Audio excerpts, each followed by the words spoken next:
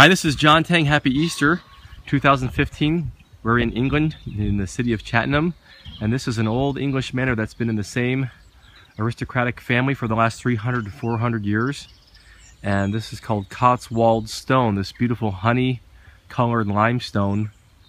And just an absolutely beautiful tour that we're taking right now to see this countryside. Was once a hub for wool. There's a lot of sheep in the area, and a lot of multimillionaires were made centuries ago selling wool.